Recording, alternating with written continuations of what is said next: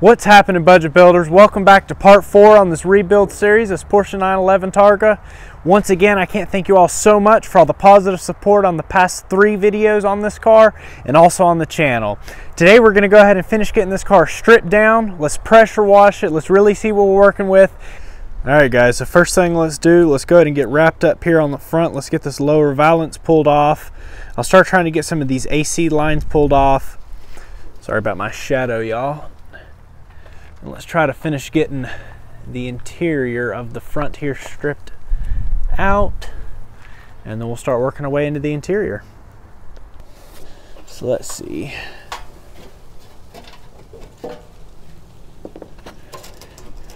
Looks like we've got about maybe a 13 there.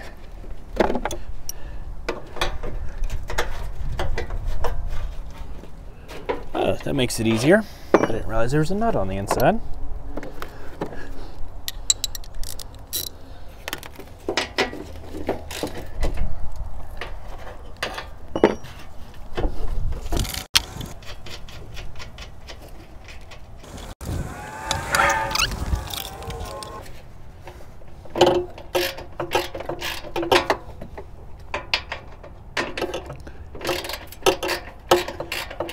I had some people asking me why I don't work with gloves.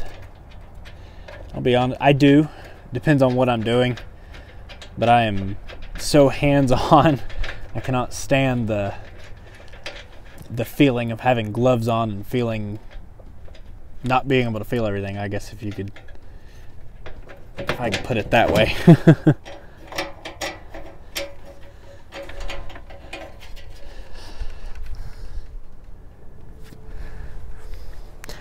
My movements and my actions aren't as crisp without gloves on.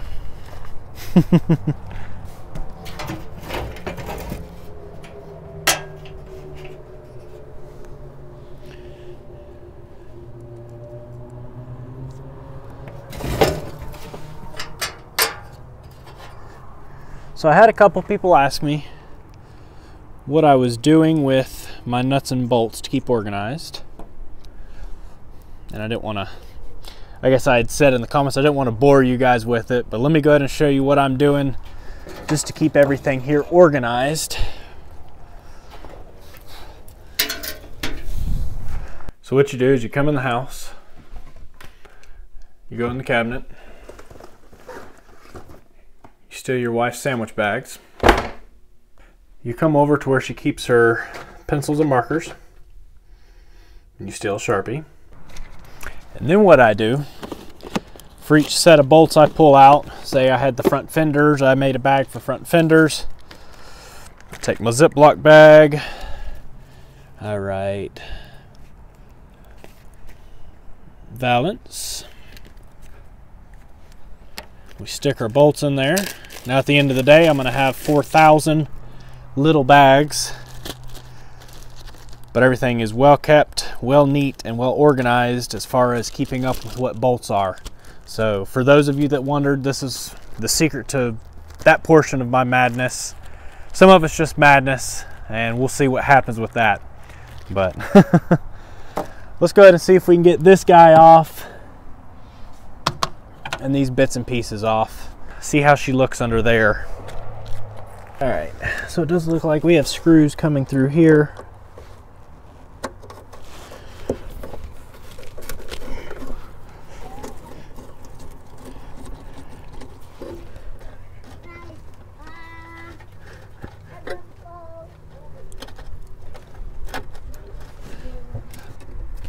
And again, even though some of these are just about ruined, I do hold on to them just so when I get replacements, I can simply go to the hardware store. And I like to not only replace some of what I have going on, you know, some of the bolts and stuff, but I like to put stainless stuff and other upgraded parts in there just to make it a little nicer and a little longer lasting once I get done with it. And that came on off. And it looks like we got some kind of goofy little clips.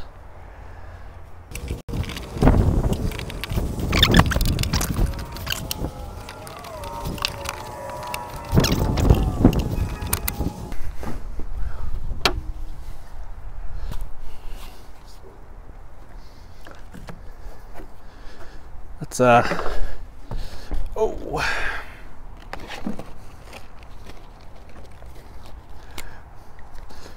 Go ahead and organize that.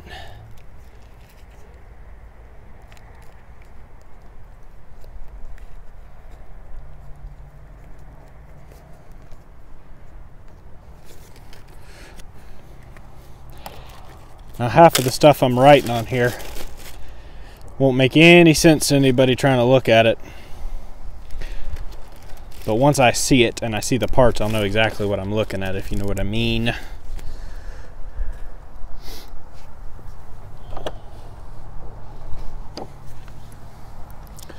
Let's go ahead and get this latch pulled off here.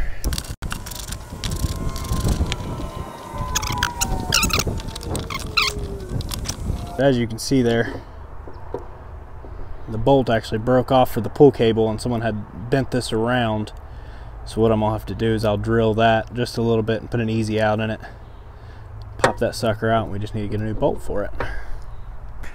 Now I did go ahead and decide to leave some of this stuff here for now until I go ahead and wash the car, just because there's so much debris and stuff in the car, mouse poop, that I don't want to dig into it too much more without getting it cleaned up. I'm going to go ahead and let's get these windshield wipers pulled off. Maybe some of this trim. We'll work on the interior a little bit, and then let's pull this thing down and let's pressure wash it and see how she cleans up. Now on these guys, you've got 14mm nuts.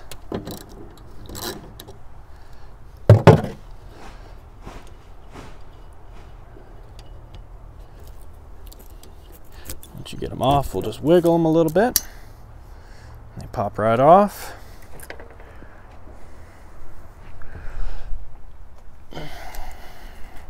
And these obviously will need to be painted. Hopefully my shadow's not looking terrible. I am going to write driver side and passenger side on these, just so we know. Once again, we'll put the nuts in their own little baggie.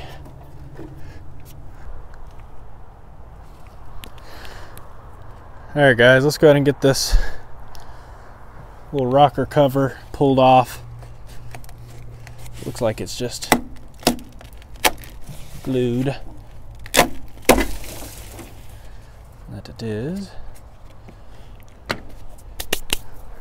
And the part on the inside here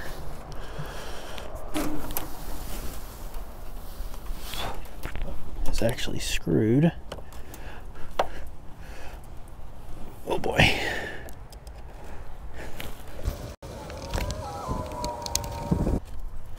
I want to get some of this carpet pulled up so we can really get to see what we got for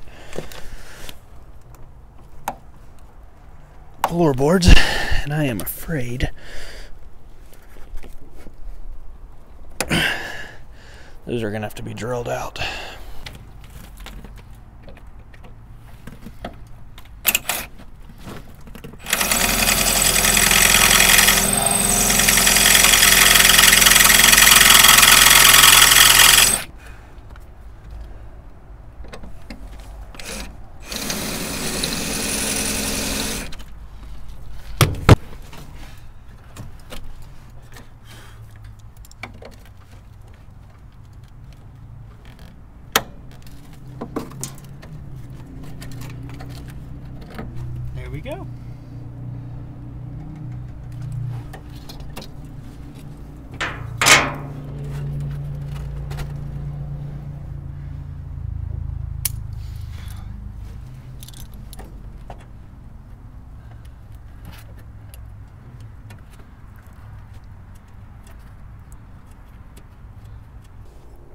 Looks like we got a 17 for the seatbelt there.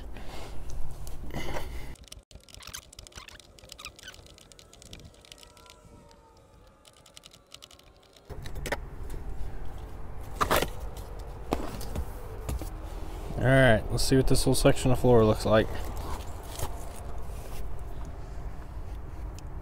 Don't look too terrible there. Alright y'all, so I want to temporarily pop this door off just so we can get some better access to this interior. Looks like we've got 6 13mm bolts to get this thing pulled off.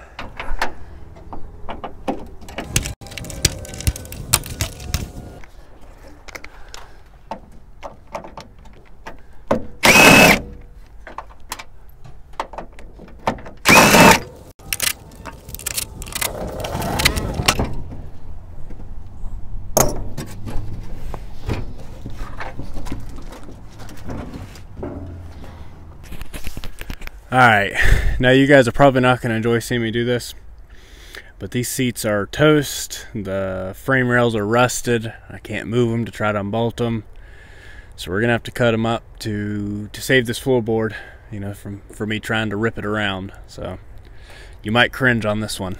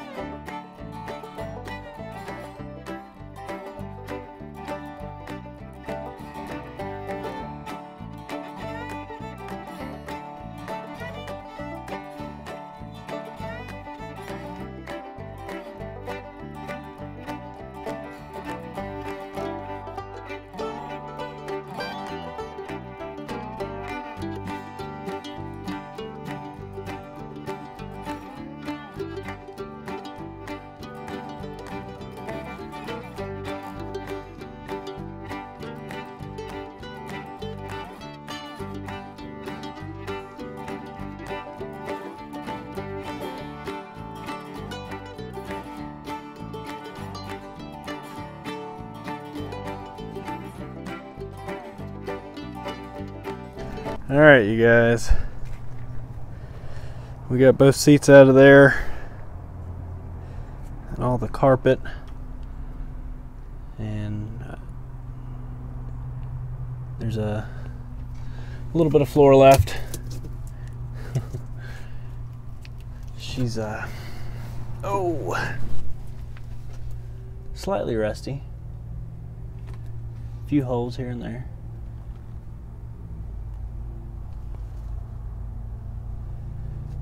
You know, but honestly, realistically, other than that center tunnel, structural wise, everything's pretty solid all the way around. Put a pan in it and go ahead and maybe rebuild or get another tunnel, put some pieces in it. She's slightly Flintstone. You know, I was honestly expecting a little bit more floorboard for a $500 car from the scrapyard, but sometimes this is what you get. So I'll go ahead and we'll get, oh, here comes some of it itself. We'll get some of we'll get the rear seats out of here, and these panels, and this Targa under the cover here, and see how everything looks in the back here before we wash this car up.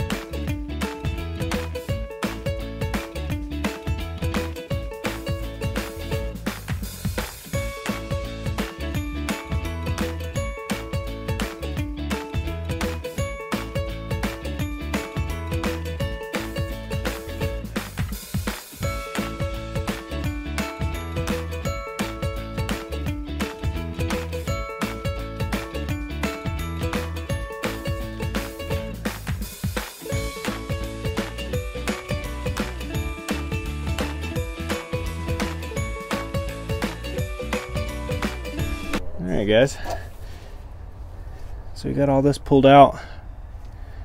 Other than some surface rust back here,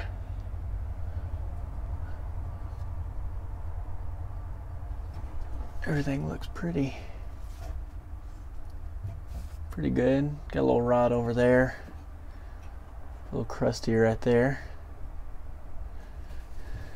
These rear seat bands look pretty well.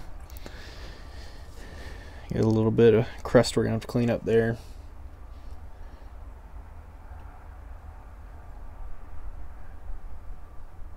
It's coming along pretty good though. We're gonna get all this mess kind of cleaned up.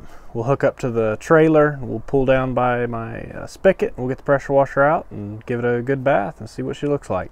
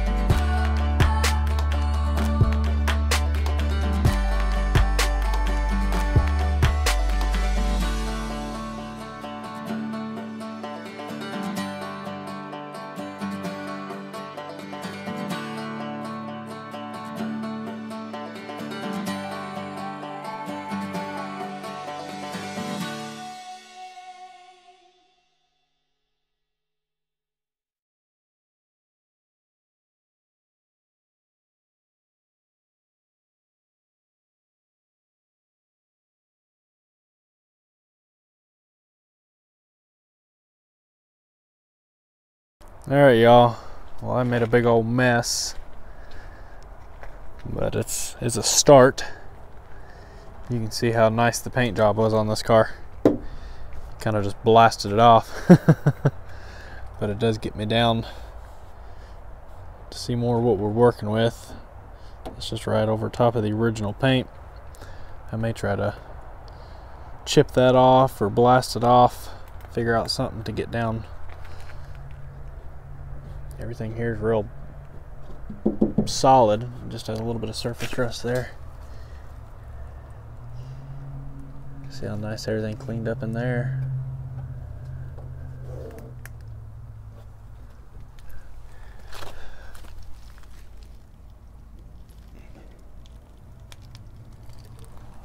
Under there looks really nice.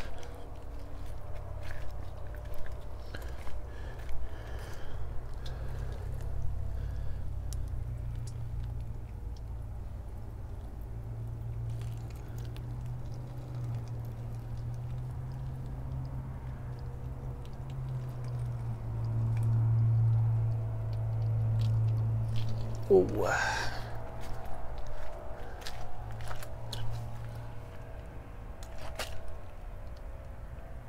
Front doesn't look too terrible. Got some mess right there we need to work with. And here looks like it cleaned up really nice. Kind of cool. I'm sorry I missed this little spot. The phone didn't start recording.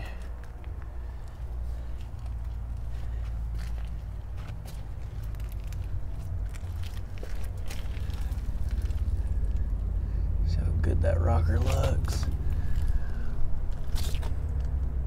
Up in there is very clean.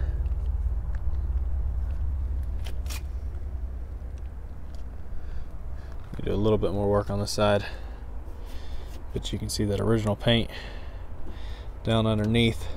I almost think it'd be cool to even try to bring that back if we decided to go kind of a rat rod look. Let me show you the side here.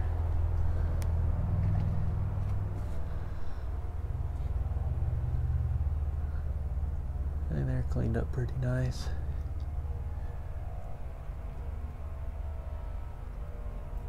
It looks like, honestly, other than pans in that center tunnel, oh, nice little puddle there, everything's going to be pretty solid floor wise.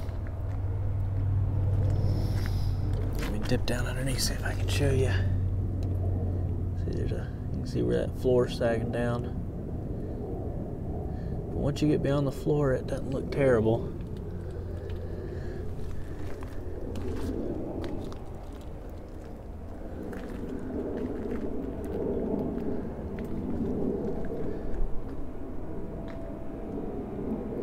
Still need to get the wiring out of this car. Man, it's some pretty hips.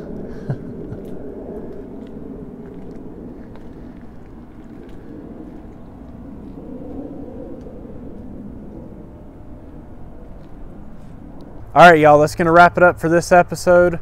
You see we got a little farther down, dug in a little bit more. We kind of see more so what we're working with structural wise on the car, so we can kind of make a game plan on what we need to do as we get going here. So far, I haven't seen any big surprises in this car, stuff that I wasn't expecting. I'm sure you're thinking I'm crazy still, but we're gonna make this car happen.